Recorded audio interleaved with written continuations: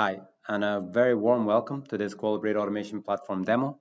My name is Stephen, and in this demo session, we're going to be looking at Qualibrate for SAP S4 transformation programs.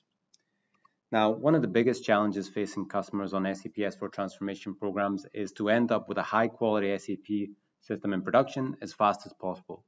And in order to achieve that, there's a number of quality assets that have to be created throughout the project lifecycle. And traditionally, these are done in a sequential way. So at the start of your transformation program, you normally embark on some business process documentation exercise. Could be the case that you're looking to move back to SAP standard processes, or you're looking to optimize your business processes. And this activity is normally done by business analysts. It's normally at a high level, so it doesn't usually include the detailed steps that are required to be executed within the SAP system, but rather a high level overview of how the processes work end to end within the organization. Now, in order to document that, there's a number of different approaches. Some customers would use a business process modeling tool. Maybe you're using the SAP Solution Manager Blueprint, or you might even just be using a business process master list in Excel.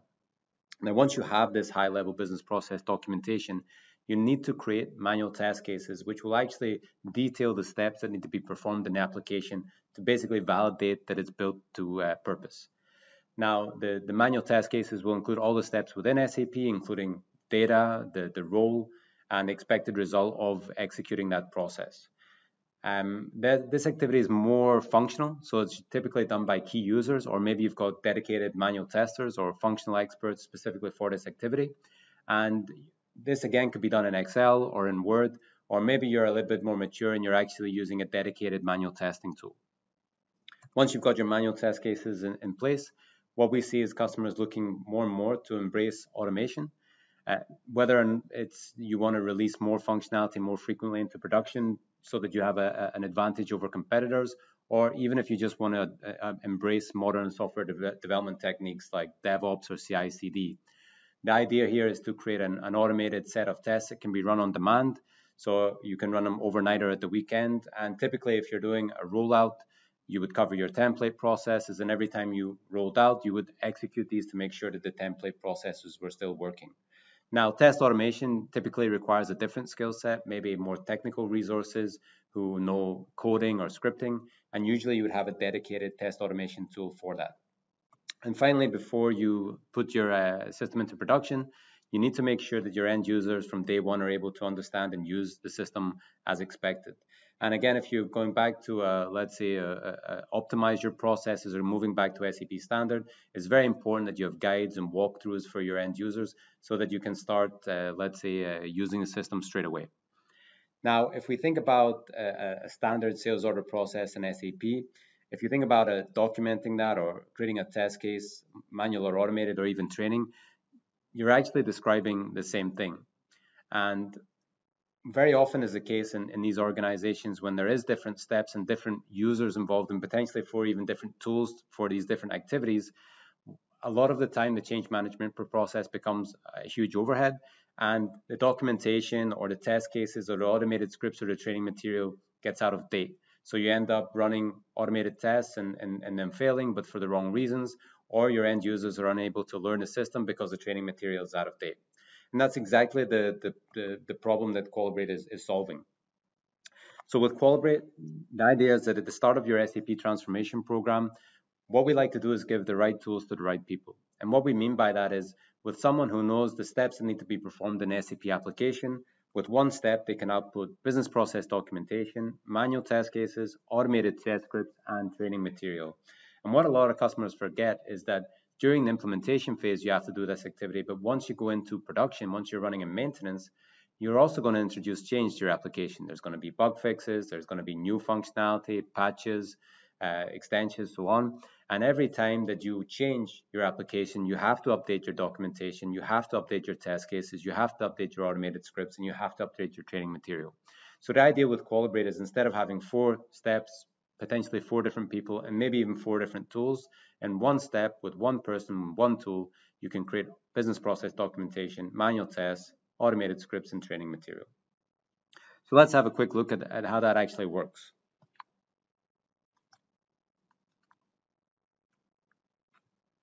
So here I am in my Qualibrate application. I'm going to go to my project, When I log in, I'm immediately taken to my dashboards, but there's two very important concepts that I want to explain within Qualibrate before we start. The first one is flows, and the second one is scenarios. Now, flows are business processes. You can think about them as reusable building blocks. Let's again take the create sales order process as an example. You might want to execute during a training or a testing cycle a sales order process with different sets of data, different users multiple times. But the actual process is the same. So in the flows section, what we do is we create a digital document for creating a sales order process. And we then use that in an end-to-end scenario, for example, order to cash.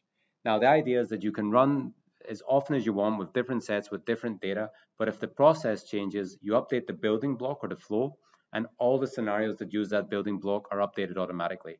So it's a kind of modular approach. The idea is to reuse as much as possible and to avoid duplicate work. So in the dashboards, you can see that we are reporting on some of these things. You can see we're reporting on the flows, how many times they've ran. You can also see who's the owner of the flows, what is the current status of the flows, what is the severity of the flows. We also track defects, so you can see, let's say, defects by who they're assigned to, their status, their severity, how many have been created per day. And you can also see execution trends over, let's say, a time series. Now, all this information, dashboards can be created on your own. We have some default ones out of the box, but it's basically reporting on the content that we have in the Qualibrate repository, and I'm going to show how we create that content. So I'm going to go into my flows. I'm going to create a new flow. I'm going to call it S4 create quotation.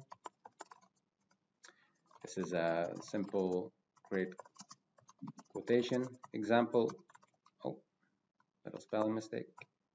And I'm going to mark it with a severity of critical. Now, this is kind of useful if it gets to the point where you're coming up to a testing cycle and you initially had 4 weeks, but because the project slips, you're now down to 3 or 2 weeks. What you can do is you can focus your attention on the most important processes first. So kind of take a risk-based approach to executing these tests. So I'm going to save that, and I'm basically taken to this blank canvas. And just straight away, I'm going to hit record. And what record's going to do, it's going to open this little widget you can see over here. And if we have a quick look at it, you can see there's a few different functionalities. So the first button is save. I can verify things. I can take notes. I can store things. So for example, if I'm creating a sales order, but I want to create that sales order with a reference from a quotation, well, I can create my quotation first. SAP will give me a unique quotation number. I can store that quotation number in a data set or an Excel file. And when I'm creating my sales order process, I can use that quotation number. And then every time I run that scenario, it will automatically create the quotation, grab the unique number, and use it to create the sales order. I can also cancel. And here it's asking me to name my task. And you can think about tasks a little bit like chapters. So the first chapter I'm going to say is SAP login. And this is just to make it readable for once the recording is finished, to make it easy to understand for anyone who's viewing it. So I'm just going to go to my SAP application. I'm going to click on the server I want. I'm going to put in my username. I'm going to put in my password. I'm going to hit enter. And actually, if you see here, Qualibrate's actually doing something in the background. So if I open it up and I scroll back to my first step, the first step was connecting to SAP. So this is a session that I was connecting to.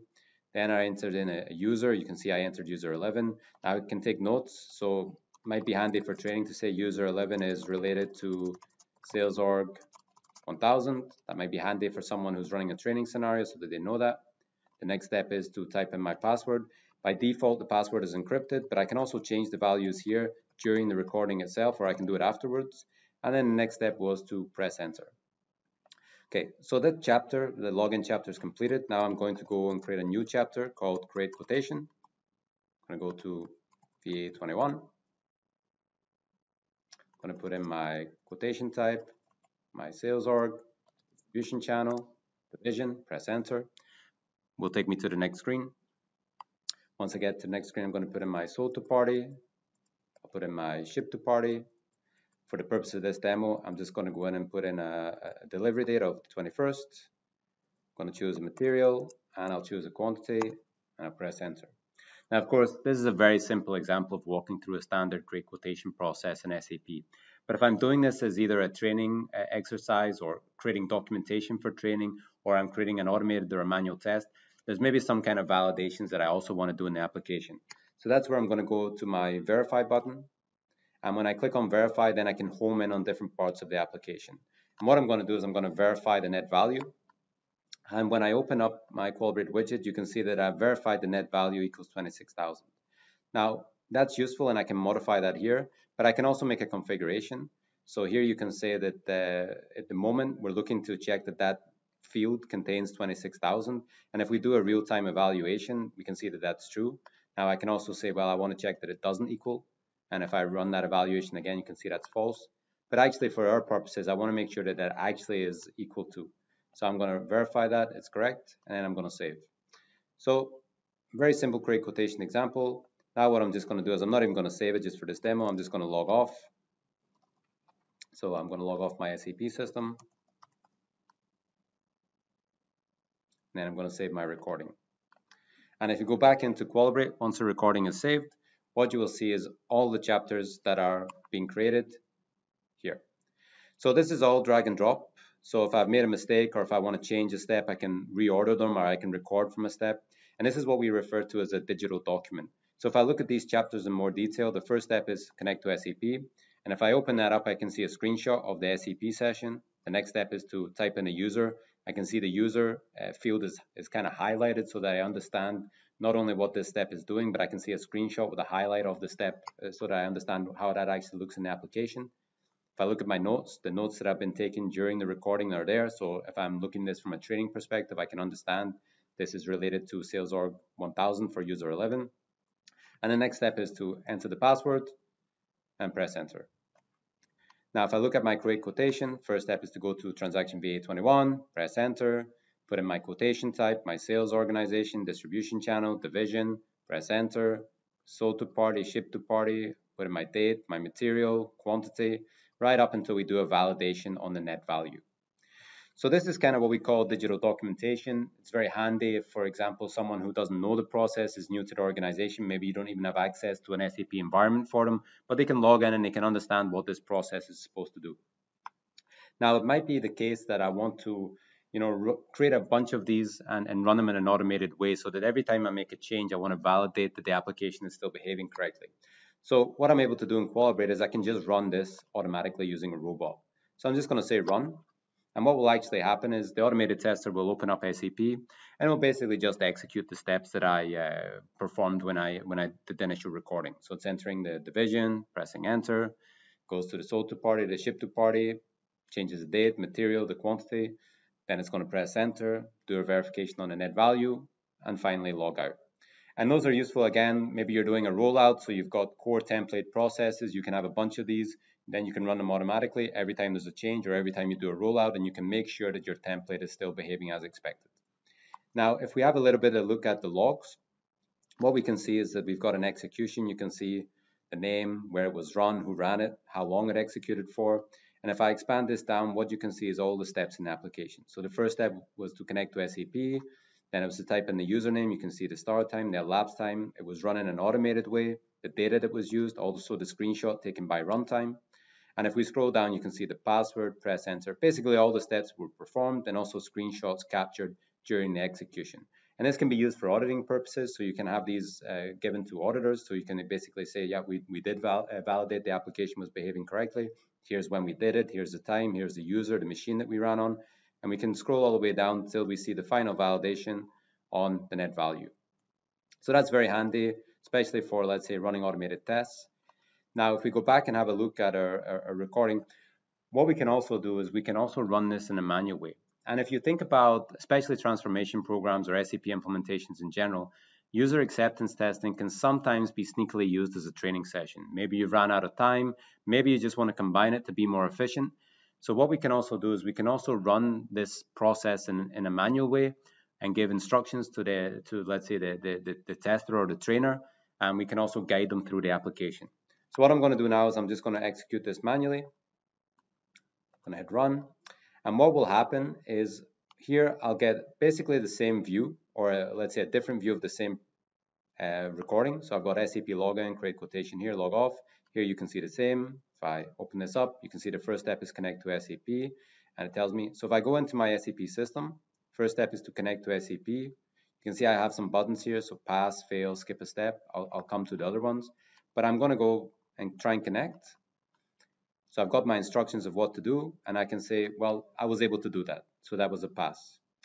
Now, what I can also do is I can say, well, the next step is to type in the username. If maybe it's a new process, maybe we've changed the field or there's something new, maybe the username is not the best example. But if I'm struggling as an end user to understand how this process works, I've also got some additional functionality in Qualibrate. I can say, can you show me? And it will go into the application and it will highlight the field that I need to interact with. And I can even say, you know what, just do it for me. And it will enter in the value. Now you can see that the color is different. This is because this is run in a manual way in past, and this one is run in an automated way in past. And that's very important because in the logs, we also specify, or we also show that. So you can make sure that if you've got end users training or testing, that they're really just running through the application as they want and doing the proper validations. Now, it could be the case that I'm maybe interested only in the final validation of this process. So I don't really want to run through it manually. I want to go through the application until I get to the net value and do the check manually. So what I can also do is that you can just keep saying, okay, do it for me, enter the password, press enter. So this is kind of like an interactive guide. The next step is press SE, go to transaction V21, press enter. Then I can see I have to put in the quotation type. Again, I can go back in, I can say, okay, I'll put in the quotation type, and that was successful. I can mark it as a pass. The next step is put in the sales organization, 1000. I can say, well, please show me, I'm not sure. Or I can just say again, do it for me. If it was successful, it will pass. So you can see this is a kind of guide through the application interacting with the SAP session. Now, during user acceptance testing, it's also a chance to look for defects within the application. So let's just assume that I'm going to try and type in a distribution channel and I'm not able to. What I can also do is I can fail a step, and I can also automatically raise a defect. And what that will do is it will open up the Qualibrate application, open up a defect. I can say, hey, this is my defect. And all the steps and data that was, let's say, entered in order to get to that point is automatically saved. And this is very useful because then what I can do is I can go in and assign this to a developer. I can give it a, let's say, a severity, and the developer will get this defect with knowing all about it in terms of severity, what kind of bug it is. So I can say, well, it's a configuration issue. And they also have all the steps required to reproduce the defect. So that's very handy because once they go in and make the fix, they can run through those same steps with the same data again, and they can validate it. Or they can just give it to back to the tester, and they can validate it either manually, or they can run it automated to check that the change is being implemented correctly.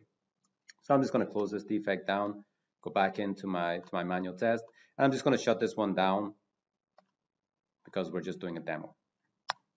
So if I go back here, just a quick recap, we've created a digital document so that anyone can log into Qualibrate and they can see how this process works, even without actually accessing the SAP environment. If they want, they can run it in an automated way. They can even run it in a manual way, an interactive way, where it kind of guides them through the application and even does some of the steps for them if they want. Now, this is all driven from data. So if we look at our data sets, here I've got my default set that was created while the recording. And again, you can see all the steps. So I connected to SAP, my user, and my password, what transaction I went to, the quotation type, the sales organization. Now, of course, I can change any information here. So I can change it to 1001 or leave it back at 1000. But what is very handy is if I can also make a duplicate of this. And this one I'm going to call EMEA sales org. Going to save it. And then what I'm going to do is I'm going to export it, and I'm going to export it to Excel.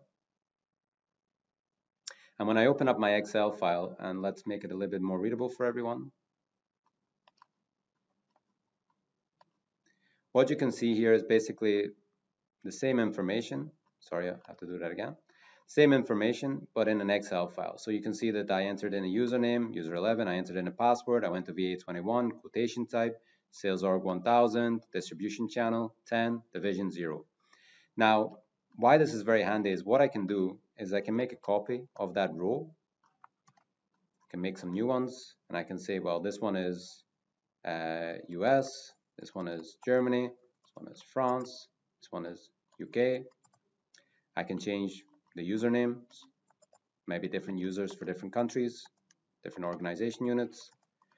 I can change the sales organization. So the first one is 1000, second one is 1010, 1020, 1030. And this is very handy because instead of having, let's say, the business having to go into the platform and record things on their own, you can record template processes, give the business units an Excel file for them to add their data. You can save it, close it, and then you can re-import it into Qualibrate.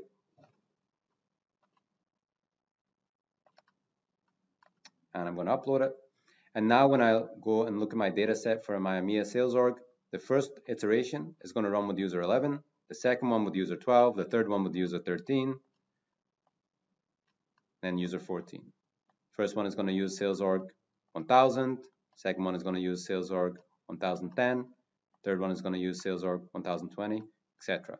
So this is very handy because you can decouple the process from the data. You can record your template processes, store them in your Qualibrate repository.